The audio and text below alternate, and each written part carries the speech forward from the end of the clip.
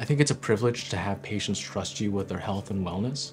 So I do my absolute best to try to repay that trust, to kind of help empower people to make their own, health decisions.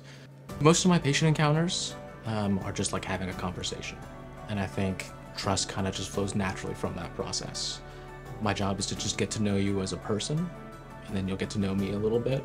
I think we can kind of grow to trust each other through that process. We see people of all different shapes and sizes. And while, the chronic disease may be the same, people are receptive to different types of treatment. So I think it's really important that we have to tailor our treatments to whatever someone's going to be receptive to. The same thing doesn't work for everybody. I'll never be the type of doctor that tells you what to do. We'll go through the data together. We'll talk about risks and benefits, and we'll come to a consensus about treatment together. We all deal with challenging patients from time to time. They're upset with, not having their normal state of health or well-being. And my job is to kind of get them back to that point. Unfortunately, sometimes it takes a little bit of time to get them back to that point.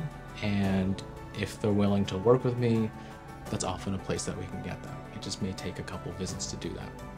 I think education is huge, and I spend a majority of my patient encounter trying to educate patients. I think it's one thing if I tell you what to do, but if you understand why we're doing that, I think that makes a huge difference. If people understand why they're doing something, they're more likely to adhere to it and do it than if they're just being told by someone to do it.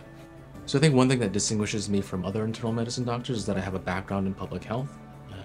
I have an MPH in epidemiology, so I really enjoy doing chronic disease management and making sure that we're meeting all of our wellness goals.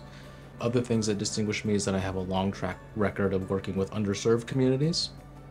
I want to empower patients to be the healthiest version of themselves.